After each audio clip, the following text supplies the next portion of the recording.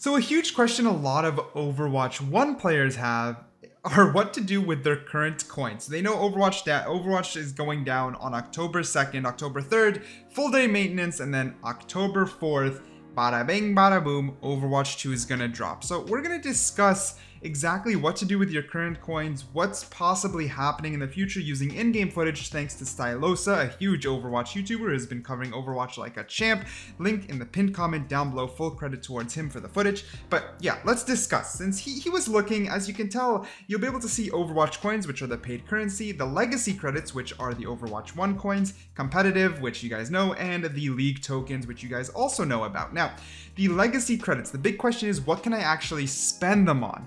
And man, is this damn confusing. So let's say we go to Kiriko. A lot of the new skins that are in the battle pass or that are inside a Twitch drop or a, better yet, just inside the shop, don't seem to be able to be purchased. If you try to unlock, it's just grayed out. It doesn't seem like you can purchase those new skins. Those new skins are supposed to be used with real money, right? Like this is a Kiriko skin that is in the shop, and because it's in the shop, it doesn't seem like it can be purchased. If we go to the store, you can see it right here. But with that being said, if we go back to Kiriko and switch over to the emotes, these can be unlocked, and some of these are even in the battle pass, but still, it doesn't matter. I can unlock them separately using legacy coins. Now, the big question I have is if legacy coins can even be earned anymore, like at all, or is it just for now until old Overwatch players use them all? I'm still confused on that, but when you click buy, you can choose if you want to use a premium currency or the free currency, and hopefully most of you would be using the free currency, especially if you're ballin' from before. This includes the new weapon charms as well as highlight intros, which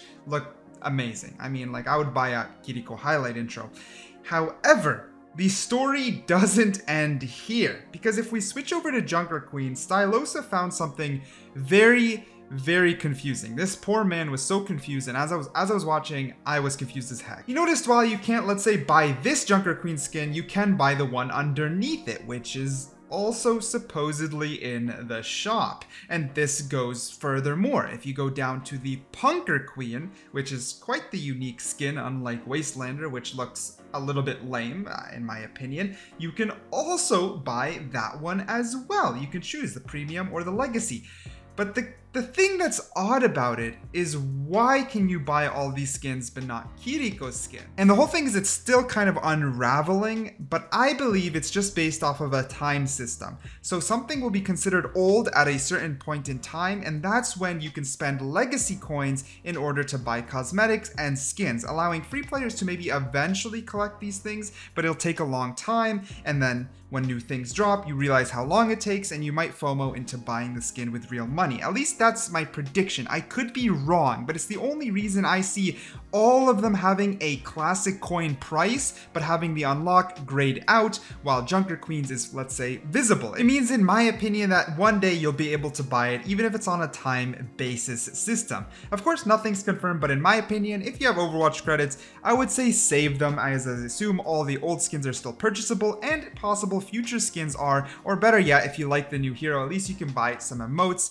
some charms, as well as intro. So I would say save your coins, don't go on a spending spree, and see what Overwatch 2 has to offer.